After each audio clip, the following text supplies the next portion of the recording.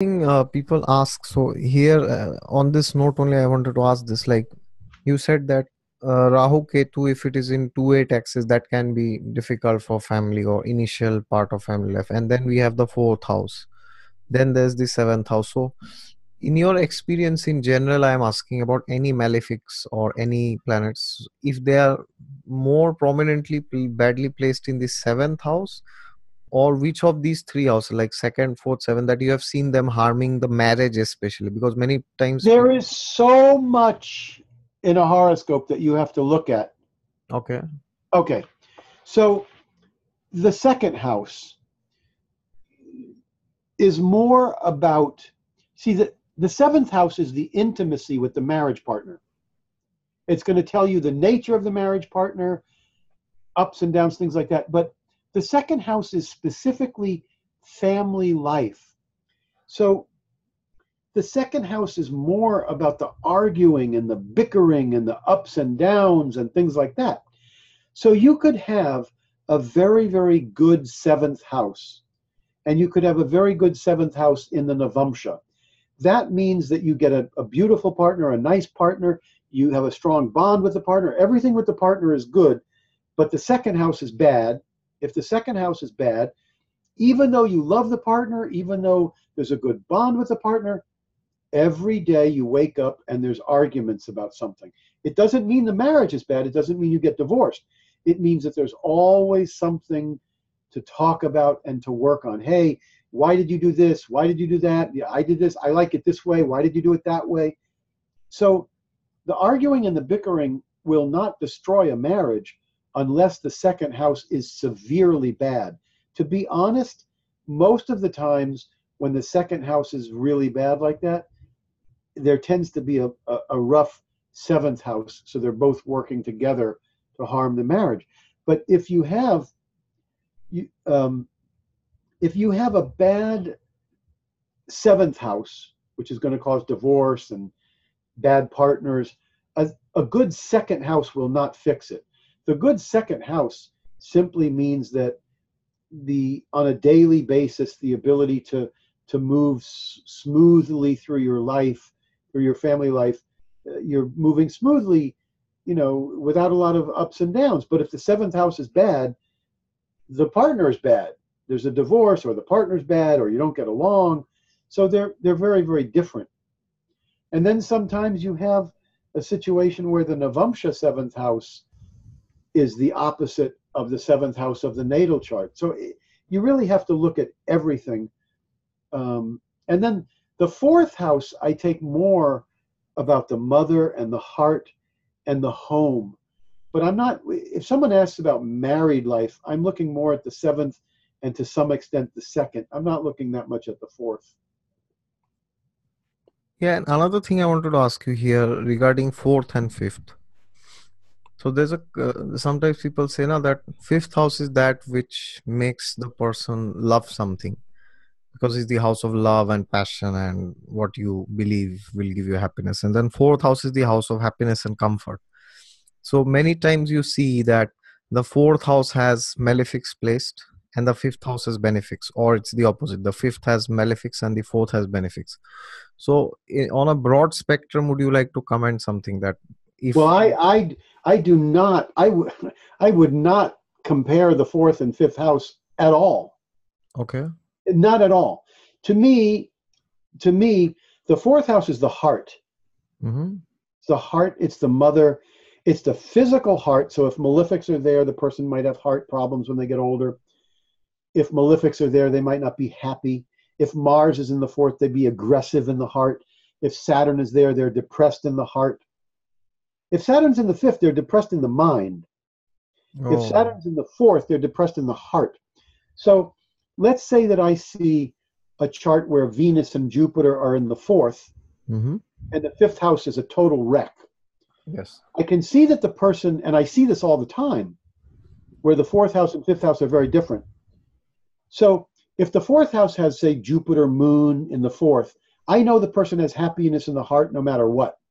But if the fifth house has a fallen Mercury or some Saturn in the fifth or something where they're depressed, I tell them, I say, look, do you get depressed? They go, yes. I go, okay. Whenever you get mentally depressed, immediately stop the thinking process and go straight to your heart and see how you're feeling. Because they're always going to feel happy in the heart, right? Okay. Now, the opposite could also be the truth. Could be the case. Some people have Saturn in Cancer in the fourth or something like that, and they're depressed in the heart, but their Mercury and their Moon and their fifth house are positive. Then I say, when you get depressed in the heart, stop feeling so much and go into your intellect like that. I Oh, mean, the fifth house has to do with entertainment and creativity and the mind. But when you say a person, is going to love something, I mean, if Jupiter and Venus and Moon are in the eighth house, I don't need the fifth house to tell me what they love. If you oh, got three benefic, in other words, if you said to me, look at your horoscope and tell me what does the person love, for this guy Einstein, I'd say he loves religion, he loves career, and he loves metaphysics. The eighth, ninth, and 10th houses, they're all strong. That's what he loves. So I'm not necessarily going to go to the fifth house for that. I'm going to look at the chart and see what does a person love. This happens a lot with people that study law. They have a very strong Mars, Mercury, very strong ninth house in Mars, and they become lawyers. But they don't enjoy it. They don't like the Marsiness of it. And I'll say, well, you could be a lawyer, but look, Jupiter and Moon in Cancer in the second house, you'd be much happier writing or teaching. You know what I mean? So the happiness, you look in the whole chart to see the happiness. At least that's what I do. okay. So But if you a are person, saying, but if you said, is this person going to be happy? I would go straight to the fourth house and Venus, okay. strictly for happiness. Yeah, this is also one thing which you mentioned, that if the chart is great and wonderful, amazing, but if Venus and fourth house is not well placed or there are difficulties, then the person is never happy. John Lennon, Ah, he could be content, but happiness would be difficult. Now, there's different opinions about his horoscope. I am convinced he was born with a Virgo ascendant. Now they say he was born with a Pisces ascendant. I believe it was the Virgo. And the fourth house was bad because the fourth house ruler, Jupiter, was within 1 or 2 degrees of fallen Saturn. oh, And and Venus itself was, I think, in the 12th house or in 12th house. So Venus, the thing about happiness, though, you have to understand is that a person, happiness means the sweetness of life. I have a very afflicted Venus, and my fourth house is strong, but it has problems. Happiness is never something that I was really going to get.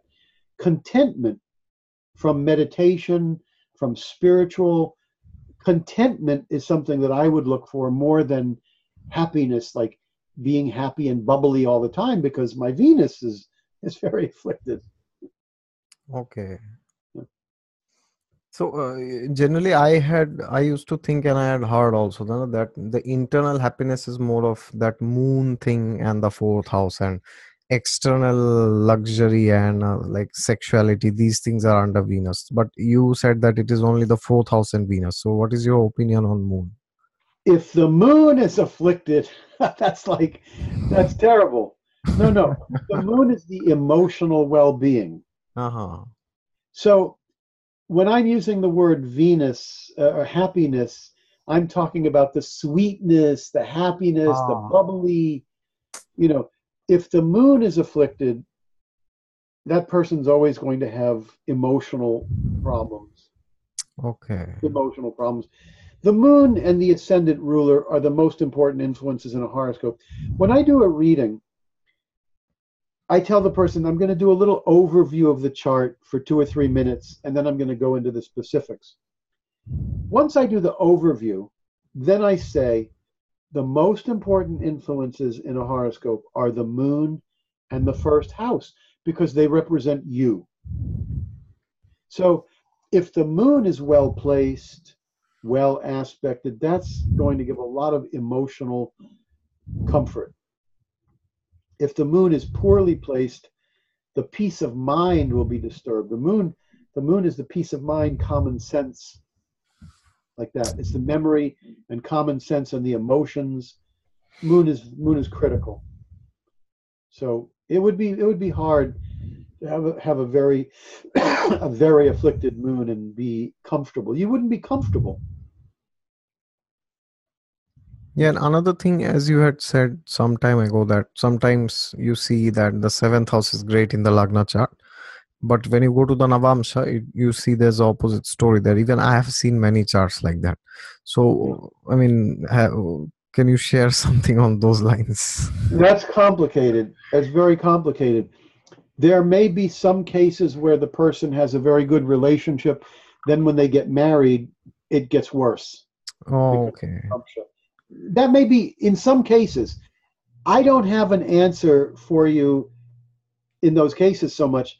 Um, I would say if either one, the natal seventh house or the Navamsha is extremely bad, you're going to have problems.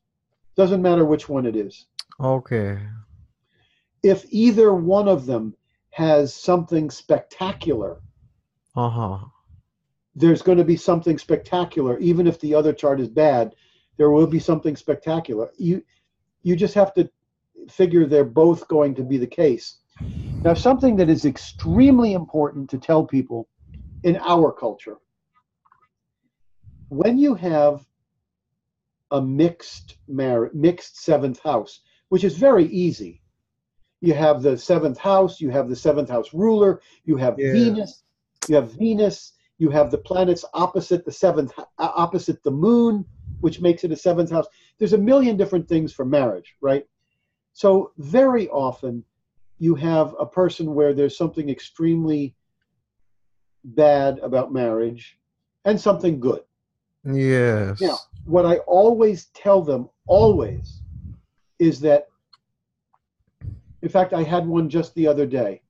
This lady was so scared that she would never be married because she was 30, 32 years old or something. And she had these terrible aspects for marriage, right? But Jupiter and Venus aspected the seventh house. Oh, And they were aspecting, one of them was aspecting its exaltation sign. So I said to her, look, you're definitely going to get married. You can't ignore those good aspects. yes. They will produce. They will produce. The bad ones will produce as well. She had definite Oh, bad aspects. Now, what you have to tell the person is that the bad aspects, the bad marriage, the bad relationships must come first. They cannot come second. Why? Because if a person says to you, I had the most beautiful partner and then he died, how is oh, that how is that good? That's not yeah, good. yeah, That's yes, not good. yes, yes, yes. So you must have the problems first Ah, and then the good. Now, it doesn't mean that a person couldn't have a good partner and then die, but it does mean that if that happens, the next partner is also going to be good because oh, they've got good and they've got bad. The bad uh-huh. the bad must happen first. Yes. Now you could have a person that has a bad one and another bad one and another bad one. That's possible. But Yeah. but if there's some definite really good stuff and the bad will come first. Okay. It's And I, very rare. It's very rare to find a person who says, I had a great marriage and then it ended and my next marriage was terrible. That's oh. that's very rare. It's usually the first one was bad, the second one was better. It's you know what I mean? Okay. Oh, okay. Yeah. Okay, that's interesting. Yeah. So Einstein could marry somebody from a foreign country because Okay. the seventh house ruler is in the ninth. Oh, Okay. Uh,